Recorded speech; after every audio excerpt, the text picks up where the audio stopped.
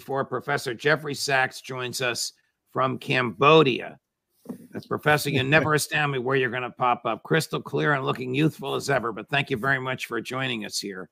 Great to be with you. Greetings from Phnom Penh. Thank you. Professor Sachs, as we speak, it's 9 o'clock at night in Phnom Penh. It's 9 in the morning here in New Jersey. It's 3 or 4, forgive my ignorance, in the afternoon in Brussels. But as we speak, the International Court of Justice of the United Nations is meeting and hearing the complaint of South Africa versus Israel alleging genocide. So first, how serious, how compelling, how detailed is the complaint? Well, this is an absolutely astounding day, a historic day. South Africa has filed an application with the International Court of Justice. This is the UN's global court in The Hague in the Netherlands, and it addresses disputes between governments. In this case, this is a dispute brought by South Africa, claiming that Israel is undertaking genocidal actions and with genocidal intent. And the legal basis for this complaint, this application to the International Court of Justice, is that both South Africa and Israel are parties to the 1948 Genocide Convention. And so this is a complaint that South Africa is making, that it is entitled to make as a signatory to the Genocide Convention, which compels all of the signatory countries, including Israel, to abide by the terms of the Genocide Convention. It's stunning, amazing to watch these proceedings. South Africa filed an extremely detailed application, 84 pages, describing both the intentionality of Israel in destroying Gaza, in making Gaza uninhabitable, and the actions of Israel in bombing core infrastructure, in blocking the inflows of water, food, medicine, fuel that are basic necessities of life. And the combination of the statements by Israeli leaders, from the prime minister and president through the cabinet to members of the Knesset to leaders of the Israel Defense Forces, is a shocking list of statements, because these are statements saying flat out that Gaza is to be destroyed, is to be made uninhabitable, that there is no distinction between Hamas and the civilians, that everybody is guilty. And no doubt these Israeli leaders would like to walk back what they said, because what they said was flat out unbelievably ugly and destructive, and I think South Africa makes a compelling case expressive of genocidal intent. So to watch this in a body of law rather than in the spin of, say, a White House briefing or somebody just brushing this aside, as John Kirby did when he said, well, this is a bunch of nonsense. The United States rejects all of this as nonsense, or the president of Israel is saying this is a blood libel. But to hear it spelled out methodically, hour after hour in precise judicial proceedings, is, I think, a historic day, because Israel is being examined closely for what it has said and what it is doing. And this is, to my mind, the highest responsibility and application of the concept of international law. So I think it's a very big day. The law is very clear, and so our listeners know why you dwelt extensively on intent, and why the document itself quotes at length statements from Prime Minister Netanyahu and from many, many people in the Israeli government who pull the levers of power, and the things they said were utterly repellent. You seem to have paused for a second trying to find an adjective horrific enough to describe what they said, but things like burn them alive, bury them alive, they're subhuman. How do you characterize that? What kind of a mind can justify that kind of slaughter of innocents? But to my point, the law requires that the applicant here, South Africa, show not only that genocide took place, but that it wasn't an accident, that it was intentional. And when you can use, I can tell you this from my prior life on the bench, when you can use the words of your adversary to prove your case, that is the most compelling way to prove your case. Let's watch just a minute or so of the initial opening argument this morning. You may have seen this already, Professor Sachs. This is cut 13, Jeff, the opening statement. The violence and the destruction in Palestine and Israel did not begin on the 7th of October 2023. The Palestinians have experienced systematic oppression and violence for the last 76 years.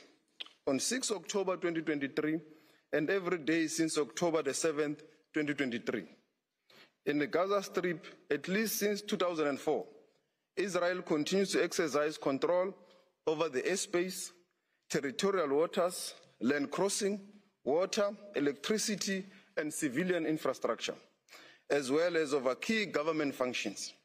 No armed attack on a state territory, no matter how serious, even an attack involving atrocity crimes, can provide any justification for or defense to breaches to the convention, whether as a matter of law or morality. Israel's response to the 7th of October 2023 attack has crossed this line and last clip, just for those unfamiliar with this kind of a court proceeding, the very end of the clip, you saw all 15 judges, 2 judges added to the panel, one from Israel, one from South Africa. The other 13 are permanent. It's interesting. I thought of you, Professor Sachs, when I saw the name of the person was added, and I saw the last name Barak, and I thought, oh my God, this is the former prime minister and former general, but it's not. It's the former chief justice of the Israeli Supreme Court, a opponent of Prime Minister Netanyahu, whom the Israeli government designated. He's 87 years old, but he's the grand old man, if you will, of Israel law and judiciary, universally respected, and they designated him. I want you to see one more argument before you weigh in, and this is the argument of another lawyer for South Africa who shows a video, and I want you to be able to assess the significance of the video that he shows. Chris? On 7 December 2023, Israeli soldiers proved that they understood the Prime Minister's message to remember what the Amalek has done to you as genocider. They were recorded by journalists dancing and singing. We know our motto, there are no uninvolved, that they obey one commandment, to wipe off the seed of Amalek. The Prime Minister's invocation of Amalek is being used by soldiers to justify the killing of civilians, including children. These are the soldiers repeating the inciting words of their Prime Minister.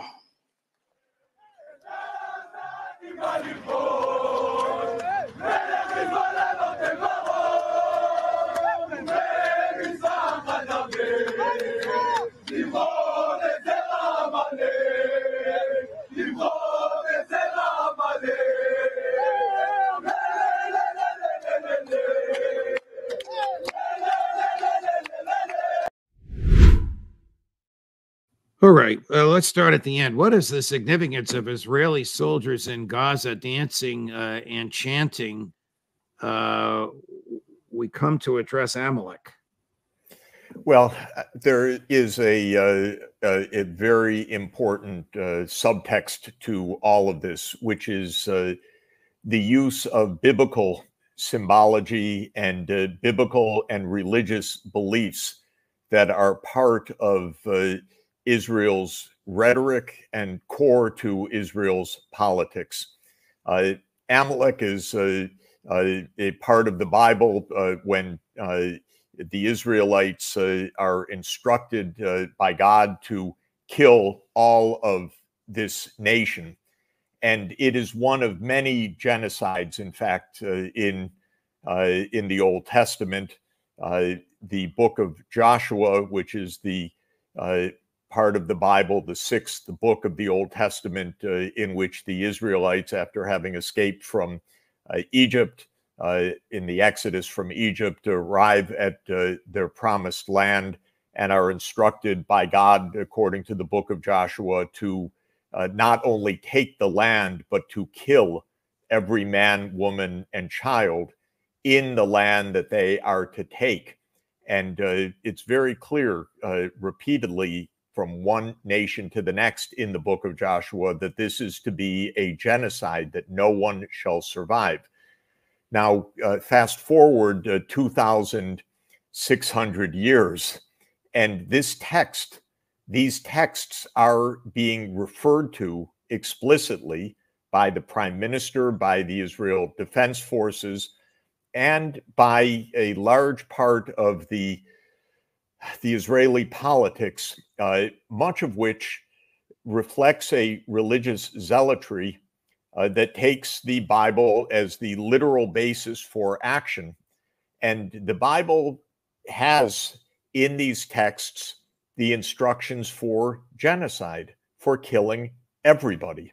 And we hear this echo not only in the video that the South African lawyer showed, but in a shocking compilation of videos that Gray Zone produced.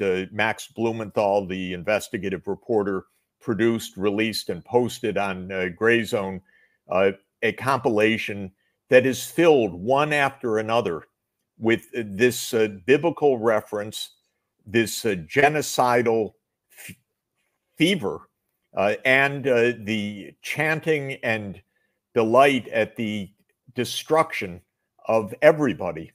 So what we're seeing here is a mix of military brutality, religious zealotry, political manipulation in a concoction that is extraordinary. I think it is so foreign to our eyes to see this, but in the court, to have it laid out so explicitly. And the court is a place of decorum. You saw the lawyer, how dignified and eloquent he was. I listened to much of his presentation earlier in the day, and the room was silent, listening, having to absorb this direct evidence, not having the ever-present and, for me, utterly disgusting spin from the White House newsroom or some other spin, but actually listening to the realities, grim realities, laid out one by one. That's why I think this was a historic day. Here's what the White House actually had to say about it. This is, I think you've seen this, and I know you won't be happy, and neither am I, but we have to expose this stuff. Here's Admiral Kirby expressing the White House's opinion on this is 3 or 4 days ago, so this is before the oral argument, on the application, the 84-page complaint filed by South Africa. South Africa's filed this 84-page lawsuit against Israel, accusing them of genocide. Israel says that this is blood libel. Does Washington agree? And where does this put Washington and Pretoria? We find this submission meritless, counterproductive, and completely without any basis in fact whatsoever. I guess he didn't read it if he finds it meritless, counterproductive, and completely without any basis in fact. And I guess Washington is the only country in the world willing to make a statement as outrageous as that. You know, I find him insufferable day by day. I do know that. Yes, you know, I don't exactly hide it, because I just wish there were grown-ups in power, grown-ups who were responsible, who were honest, who were decent, who would read an 84-page detailed complaint and give a serious answer rather than a one-sentence smack off like that. I wish at the same time that the White House press corps would follow up more seriously. Actually, if I remember correctly, that question started with a few words, just a quick one. Right. And then the question was asked, and Kirby responded in this utterly disgusting way when the most important issue on the planet is in front of him, and couldn't do more than one dismissive, phony, and false statement. But then there's no follow-up. Then they move on to the next topic and the next topic. I sometimes think those questions are staged, Jeff, and it's terrible. It's terrible for the American public, and it's demeaning to the profession of journalism. Yes, how could the journalist say, Mr. Kirby, it's 84 detailed pages, and you say there's no factual basis? Why don't we look at page 10? Why don't we look at page 12? Why don't the journalists do their job? Rather than feeding us the propaganda from the White House, they should be questioning the propaganda. That's why I was grateful for today's court proceedings, because there were hours to put forward the evidence. There is a detailed legal complaint. There are dozens of countries that have supported this, but the US government is all spin, all propaganda, and all attempt at narrative control. And Judge Napolitano, that's why you're doing such a service, because you're bringing these issues to the public attention and to the world attention. But the press that's in that room doesn't even follow up with another question. Right. Your criticism of the press is right on. I want to mention something. You mentioned Max Blumenthal, who's my friend and who regularly appears on the show. Yesterday on the show, he challenged Bobby Kennedy to a debate on Israel, and I offered to moderate the debate. Now that's out there. Chris tells me it was tossed about in Twitter or X, whatever they call themselves now, last night. So I hope that comes to pass. I would imagine the audience would be huge. It would be difficult for me to be perfectly neutral, because I can see with my own eyes what's happening. But if I am privileged to moderate that debate, I will be neutral. What defense should we expect tomorrow? Today is all opening arguments from the lawyers from South Africa. Tomorrow, the Israeli lawyers, who, by the way, are British barristers, take over. What conceivable defense could there be? What mentality of humanity justifies the slaughter of 26,000 people, at most 3,000 of whom were soldiers? Well, they're going to say that this is in self-defense, that a terrible terrorist attack occurred on October 7, which is true. But as the South African prosecutor said today, that is no defense under the Genocide Convention. They're going to say that these statements are aimed at Hamas, their military enemy, not at the civilian population. That is plainly false, because the statements are explicit about all of the population. They're going to say that they take exquisite care in protecting the civilians, which is utterly false, because they have put a siege on Gaza, stopped the food, the water, the fuel, the medical supplies. they are going to say that they are careful in their targeting of Hamas, which is plainly false, because 70% of those killed are women and children, and many of the men killed are absolutely not Hamas soldiers.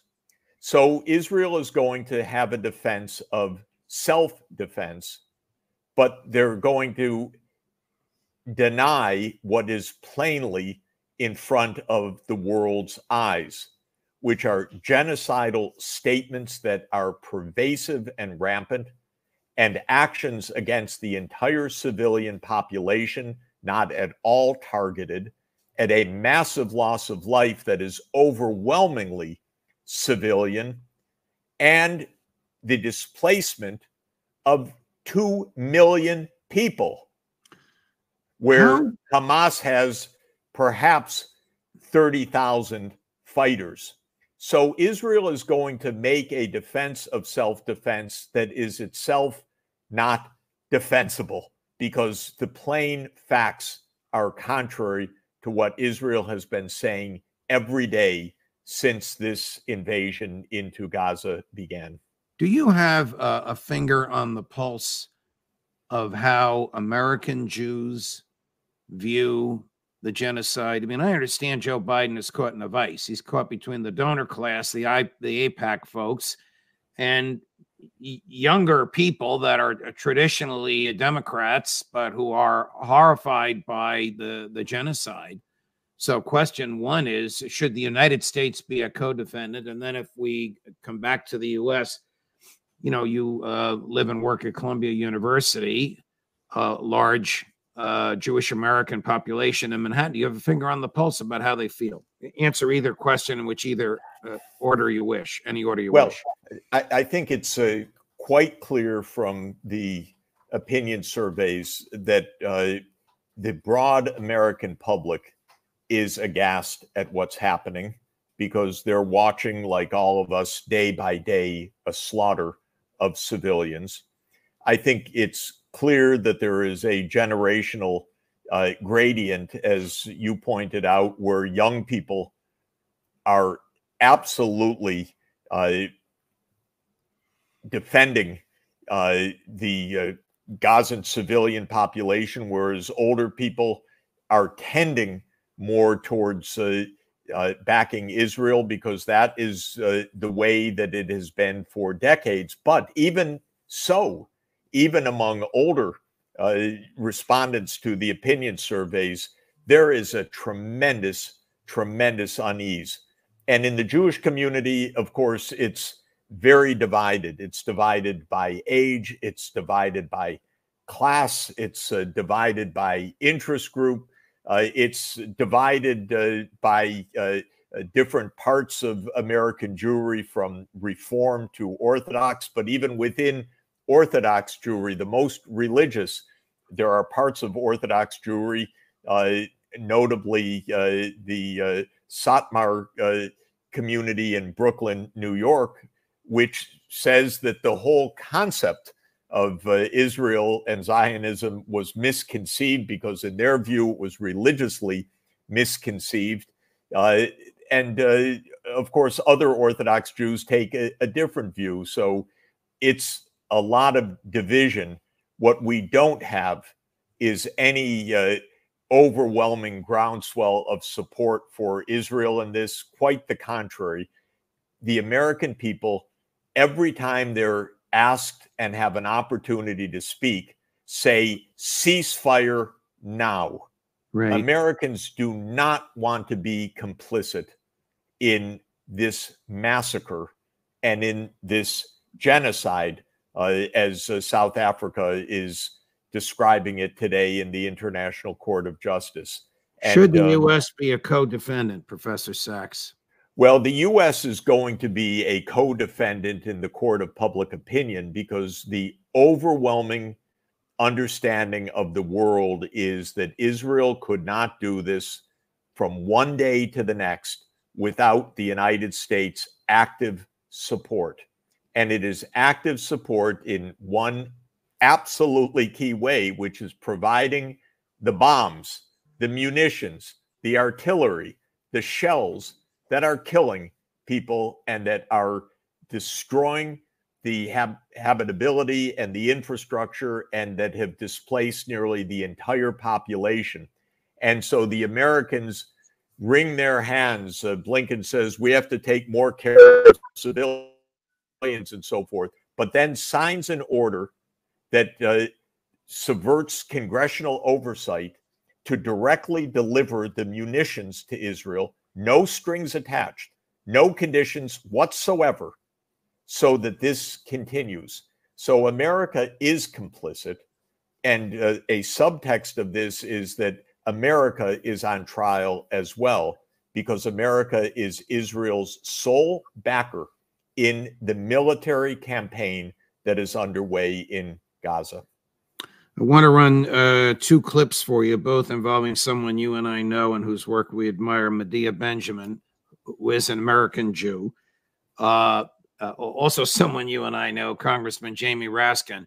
In the first clip, Congressman Raskin is giving a speech condemning authoritarian governments outside the Capitol. Watch what happens to Medea while she is silently standing there. And then we'll go right into the second clip, which is a few days later. Medea is in the hallways of the Senate, and she approaches two senators, Rick Scott of Florida and John Cornyn of Texas. It's very interesting to hear what Scott and Cornyn say to her, because it's based on the Israeli propaganda. So first with Jamie Raskin and then with the two senators. The political scientists tell us that the hallmarks of an authoritarian or fascist political party are that, one, they do not accept the results of democratic elections that don't go their way. Two, they refuse to renounce or they openly embrace political violence as an instrument. What's the matter with this? Something wrong with the sign? Israel not above the law. They hold Israel accountable. They accept. They're worse than Jan 6. Hold Israel accountable. Israel is not above the law. They accept. I'm sorry. Let me just start that again. They beheaded babies. No, they did not. They did not. That's just propaganda to keep this war going. It's a genocide. We need a ceasefire. Will you please call for a ceasefire? You're going to get Hamas to quit shooting innocent civilians? Well, it's the Israeli bombs that are killing thousands and thousands of people, including children and women, every single day.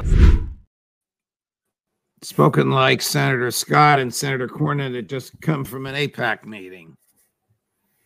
Well, you can't make this up, that you're having a speech by Congressman Jamie Raskin against authoritarianism, and somebody peacefully holding up a sign is pulled away by the police. It looks like a comedy if it weren't a tragedy. Looks like it's a scene from Seinfeld. It looks like a Saturday Night Live skit, frankly, that it just is so sad. Now, the senators, this is typical right now. They're arrogant and they're ignorant, and they keep the military-industrial complex well-fed, and the military-industrial complex keeps them well-fed and in power. So it's a game. They're playing a game. They don't want the American people involved. They don't want to have to answer questions. It's like Kirby. Nobody wants any questions asked. It's all narrative to keep their game going. It's a racket. It's a $1 trillion a year racket. They've got a lot of military arms sales. They like it. The military industrial industry keeps these people in power. And anyone that is pesky enough to ask a question just is bad behavior, because who asked you to ask us? We are the military industrial complex. Thank you. It's none of your business. That's the basic message. Professor Sachs from Phnom Penh, Cambodia, thank you very much for joining us, my dear friend. I don't know where you'll be next week, but we will want the benefit of your analysis. We'll connect. Very good. All right. Take care.